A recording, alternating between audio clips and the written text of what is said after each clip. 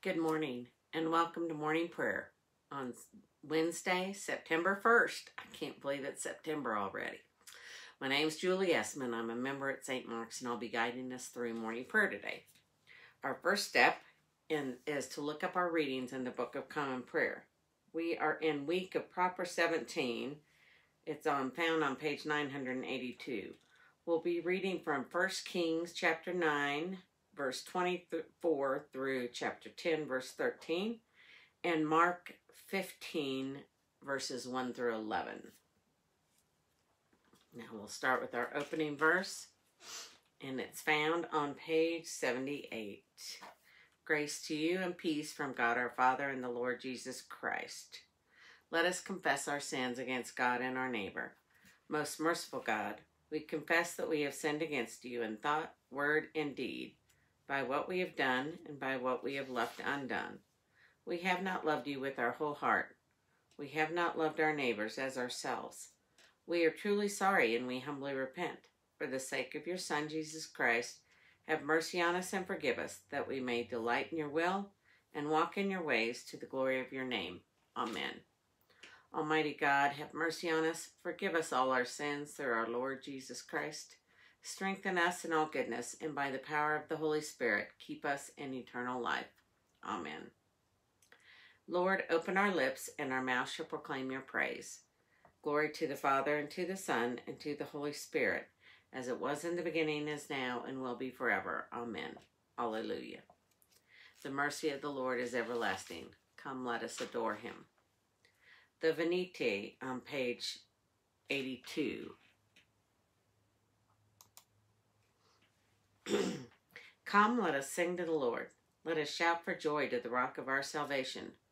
Let us come before his presence with thanksgiving and raise a loud shout to him with psalms. For the Lord is a great God and a great King above all gods. In his hand are the caverns of the earth, and the heights of the hills are his also. The sea is his, for he made it, and his hands have molded the dry land. Come, let us bow down and bend the knee, and kneel before the Lord our Maker. For he is our God, and we are the people of his pasture and the sheep of his hand. Oh, that today you would hearken to his voice. The mercy of the Lord is everlasting. Come, let us adore him. Our Psalms today, since it's the first, we'll be starting over at the beginning of the Psalter, as we start with Psalm 1. It's found on page 585. Happy are they who have not walked in the counsel of the wicked, nor lingered in the way of sinners, nor sat in the seats of the scornful. Their delight is in the law of the Lord, and they meditate on his law day and night. They are like trees planted by streams of water, bearing fruit in due season, with leaves that do not wither.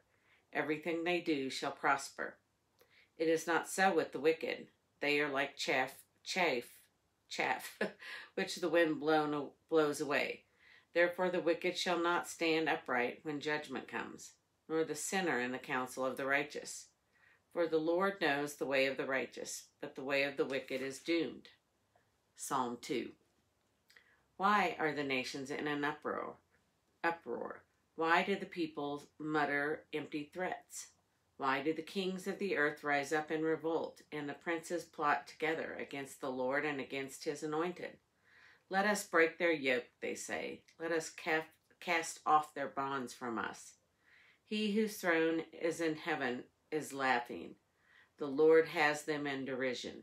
Then he speaks to them in his wrath, and his rage fills them with terror. I myself have set my king upon my holy hill of Zion. Let me announce the decree of the Lord. He said to me, you are my son. This day I have begotten you. Ask of me, and I will give you the nations for your inheritance, and the ends of the earth for your possession. You shall crush them with an iron rod, and shatter them like a piece of pottery. And now, you kings, be wise. Be warned, you rulers of the earth. Submit to the Lord with fear, and with trembling bow before him. Lest he be angry and you perish, for his wrath is quickly kindled. Happy are they all who take refuge in him. Psalm number 3. Lord, how many adversaries I have!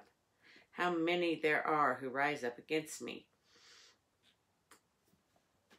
How many there are who say of me, there is no help for him in his God.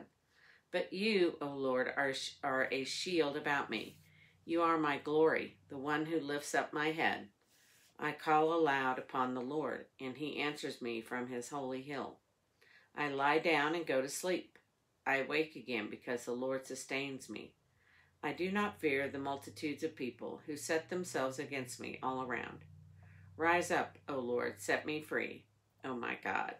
Surely you will strike all my enemies across the face. You will break the teeth of the wicked. Deliverance belongs to the Lord. Your blessing be upon your people. Psalm number 4. Answer me when I call, O God, defender of my cause. You set me free when I am hard pressed. Have mercy on me and hear my prayer. You mortals, how long will you dishonor my glory?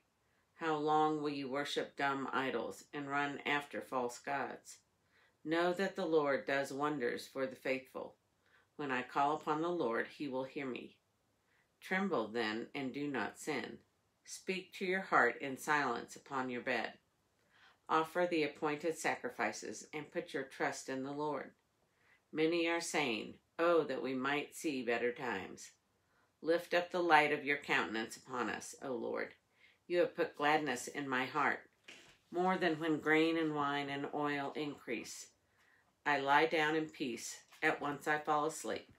For only you, Lord, make me dwell in safety.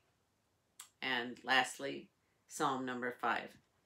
Give ear to my words, O Lord. Consider my meditation. Hearken to my cry for help, my King and my God, for I make my prayer to you. In the morning, Lord, you hear my voice. Early in the morning I make my appeal and watch for you. For you are not a God who takes pleasure in wickedness, and evil cannot dwell with you. Braggarts cannot stand in your sight. You hate all those who work wickedness. You destroy those who speak lies. The bloodthirsty and deceitful, O Lord, you abhor. But as for me, through the greatness of your mercy, I will go into your house. I will bow down toward your holy temple in awe of you. Lead me, O Lord, in your righteousness, because of those who lie in wait for me. Make your way straight before me. For there is no truth in their mouth. There is destruction in their heart. Their throat is an open grave. They flatter with their tongue. Declare them guilty, O God. Let them fall because of their schemes. Because of their many transgressions, cast them out, for they have rebelled against you. For all who take refuge in you will be glad. They will sing out their joy forever. You will shelter them, so that those who love your name may exult in you. For you, O Lord, will bless the righteous. You will defend them with your favor as with a shield. Glory to the Father, and to the Son, and to the Holy Spirit, as it was in the beginning, is now, and will be forever. Amen. Our first reading today is from 1 Kings, chapter 9, verse 24, and that goes through chapter 10, verse 13. After Pharaoh's daughter had come up from the city of David to the palace Solomon had built for her, he constructed the supporting terraces. 3 times a year, Solomon sacrificed burnt offerings and fellowship offerings on the altar he had built for the Lord, burning incense before the Lord along with them, and so fulfilled the temple obligations. King Solomon also built ships at Ezion-Geber, which is near Elath in Edom on the shore of the Red Sea. And Hiram sent his men, sailors who knew the sea, to serve in the fleet with Solomon's men. They sailed to Ophir and brought back 420 talents of gold, which they delivered to King Solomon. Chapter 10.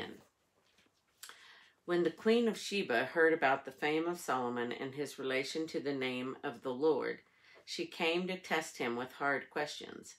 Arriving at Jerusalem with a very great caravan, with camels carrying spices, large quantities of gold and precious stones, she came to Solomon and talked with him about all she had on her mind.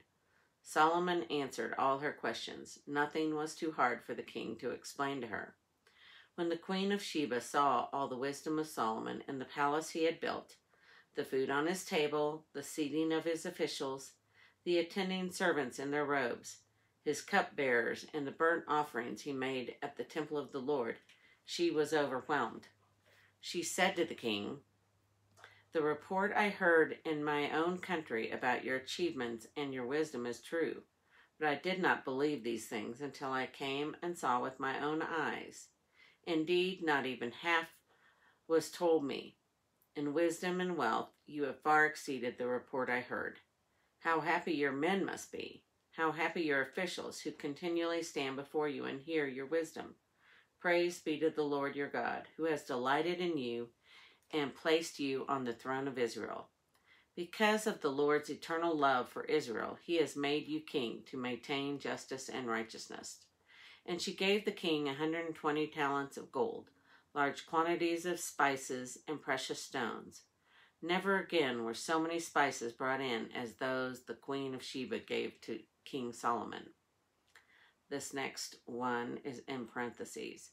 Hiram's ships brought gold from Ophir, and from there they brought great cargoes of almug wood and precious stones. The king used the almug wood to make supports for the temple of the Lord and for the royal palace, and to make harps and lyres for the musicians.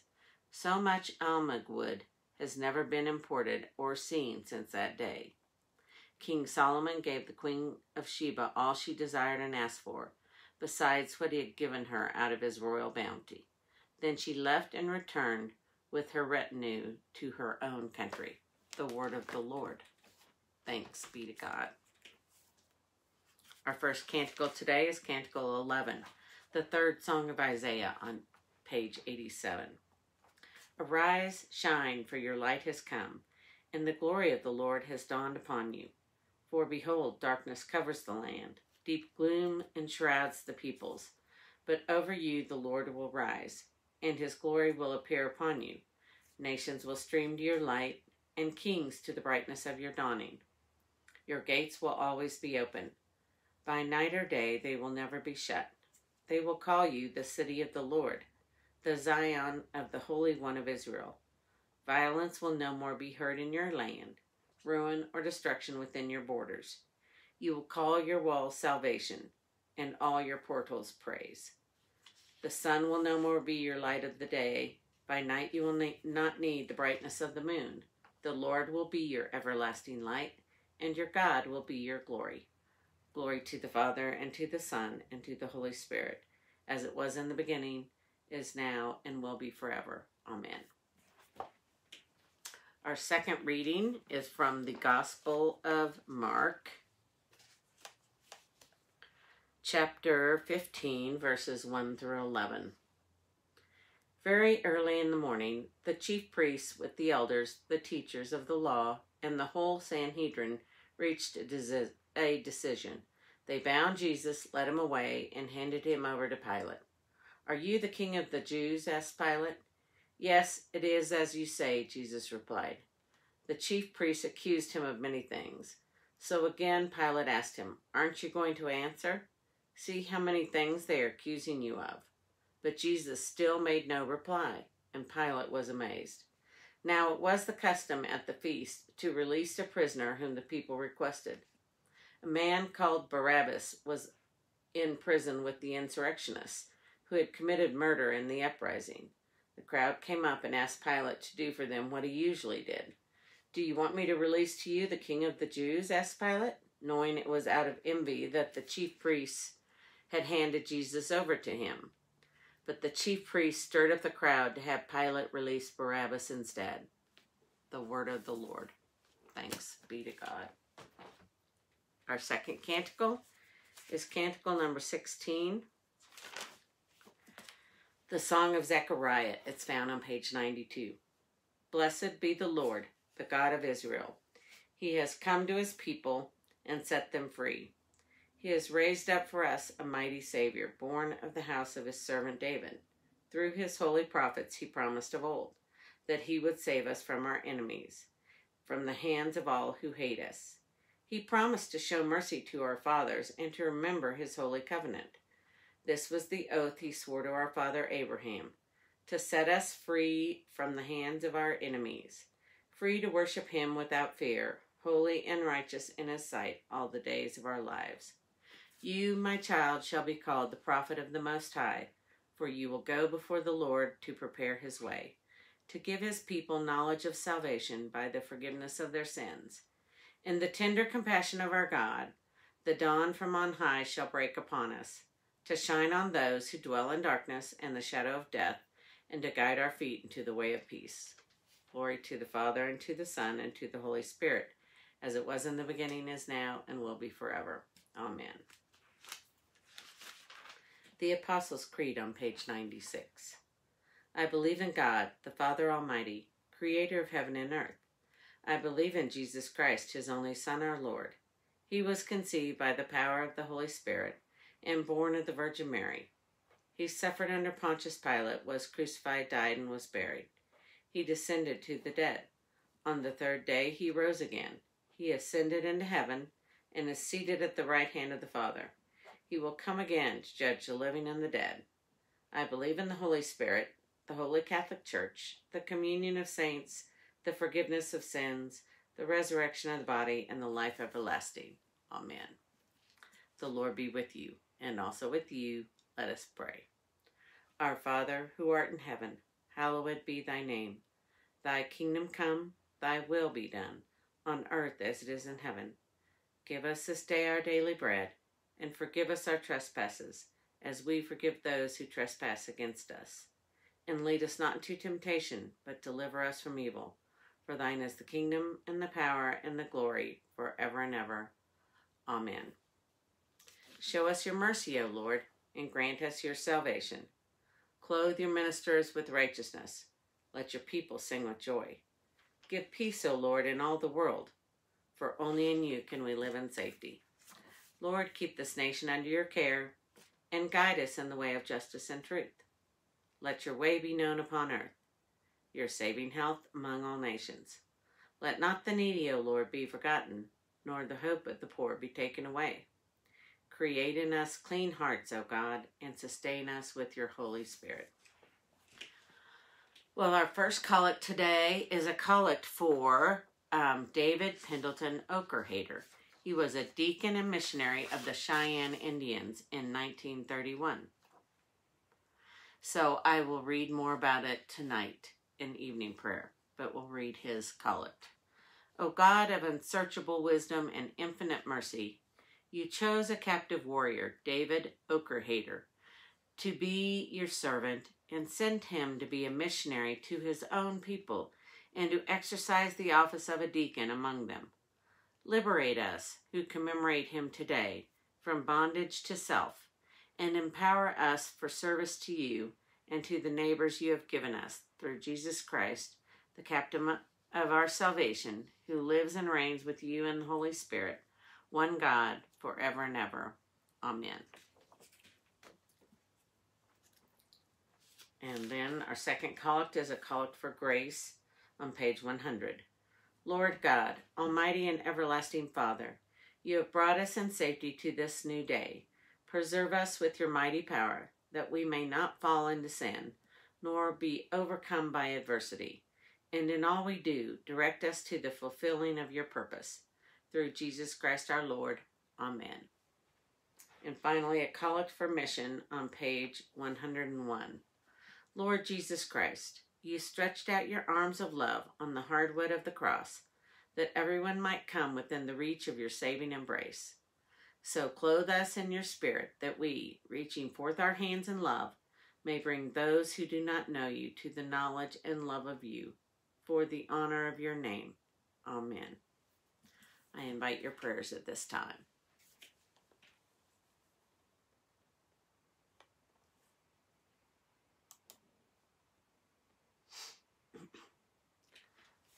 We continue to pray for those on our parish prayer list. We pray for comfort for the Carney family, the DeChazzi family, for Jim, Laura and Sophie, Mac, the Norman and Corley families, Pat, Stella, and John.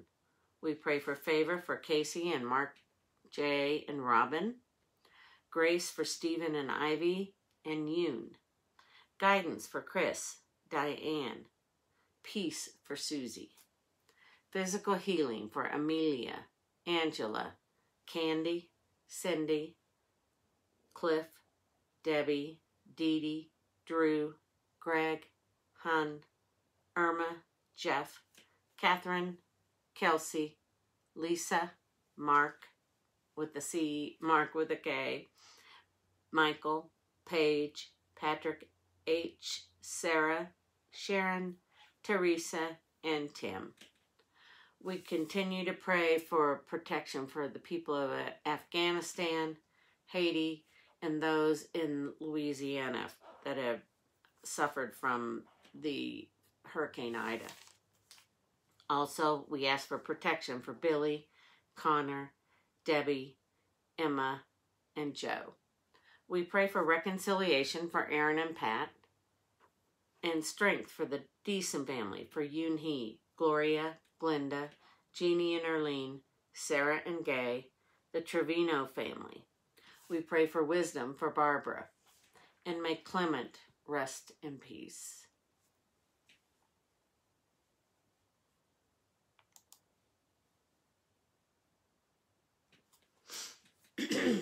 Our general thanksgiving is found on page 101. Almighty God, Father of all mercies, we, your unworthy servants, give you humble thanks for all your goodness and loving kindness to us and to all whom you have made. We bless you for our creation, preservation, and all the blessings of this life, but above all for your immeasurable love in the redemption of the world by our Lord Jesus Christ, for the means of grace and for the hope of glory. And we pray, give us such an awareness of your mercies, that with truly thankful hearts we may show forth your praise, not only with our lips, but in our lives, by giving up ourselves to your service and by walking before you in holiness and righteousness all our days. Through Jesus Christ our Lord, to whom with you and the Holy Spirit be honor and glory throughout all ages. Amen. Almighty God, you have given us grace at this time with one accord to make our common supplication to you. And you have promised through your well-beloved Son that when 2 or 3 are gathered together in his name, you will be in the midst of them. Fulfill now, O Lord, our desires and petitions as may be best for us, granting us in this world knowledge of your truth, and in the age to come life everlasting. Amen.